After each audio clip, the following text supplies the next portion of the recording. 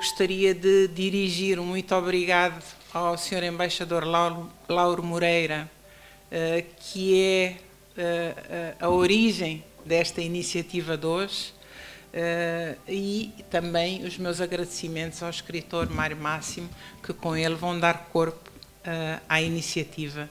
Eu espero que tenham uma tarde muito agradável e será um prazer voltar a vê-los nas novas iniciativas que seguramente vão ocorrer no quadro do programa do 20º aniversário da CPLP. Muito obrigado a todas e a todos pela vossa presença e aproveitem bem. Acho que a nossa riqueza cultural terá hoje mais um dos seus momentos para que possamos ter um cheirinho de tudo o que esta comunidade comporta. Muito obrigado pela vossa presença.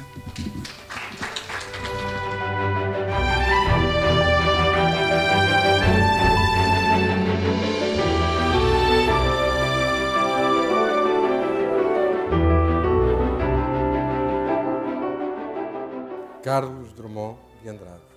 O homem. As viagens. O homem, bicho da terra, tão pequeno, chateia-se na terra. Lugar de muita miséria e pouca diversão. Faz um foguete, uma cápsula, um módulo. Toca para a lua. Desce cauteloso na lua. Pisa na lua. Planta bandeirola na lua. Experimenta a lua. Coloniza a lua. Civiliza a lua. Humaniza a lua. Lua humanizada. Tão igual à Terra. O homem chateia-se na lua. Vamos para Marte. Ordena as suas máquinas. Elas obedecem.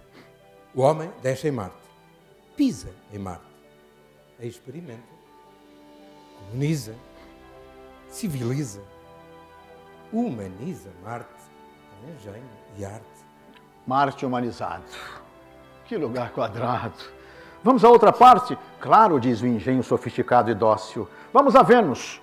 O homem põe o pé em Vênus. Vê o visto. É isto. Idem, idem, idem. O homem funde a cuca, se não for a Júpiter. Proclamar a justiça junto com a injustiça. Repetir a fossa. Repetir o inquieto repetitório. Outros planetas restam para outras colônias. O espaço todo vira terra a terra. O homem chega ao sol ou dá uma volta só para te ver? Não vê que ele inventa roupa insiderável de viver no sol? Põe o pé e... Mas que chato é o sol, falso touro espanhol do mar. Restam outros sistemas fora do solar a colonizar. Ao acabarem todos, só resta o homem. Estará equipado? A dificílima, dangerosíssima viagem de si a si mesmo. Pôr o pé no chão do seu coração.